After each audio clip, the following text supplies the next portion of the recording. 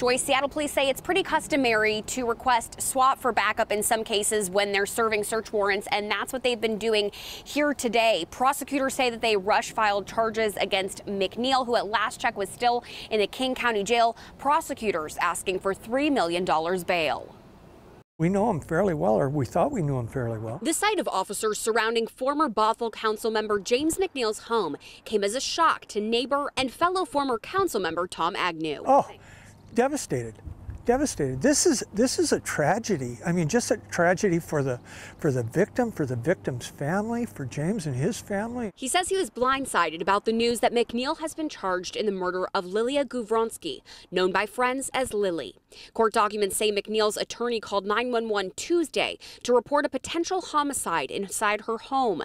That's where police found her dead, and McNeal with self-inflicted cuts to his wrists. Lily's parents told police they were in an on-again, off-again relationship. Friends say she was kind, loving, and outgoing, and told them McNeal could be controlling. We were stunned by it. We'd never seen that type of action from him. I worked with him 8 years on the dais and would never expect it. Prosecutors rush-filed charges Friday for murder in the second degree. He's in custody. He's going to go between a court. The jurors are going to decide his fate, and I'll still support him.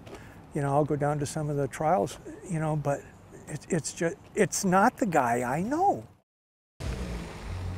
Prosecutors say an arraignment is scheduled for May 14th, Joyce. And what is the latest on the search inside his home, Erica? Yeah, well, Joyce, things have quieted down a bit now. There were many more officers on scene earlier this afternoon, but as you can see, we just have kind of one unit that's parked up here as they continue to conduct that search warrant. Erica Zuko reporting for us tonight.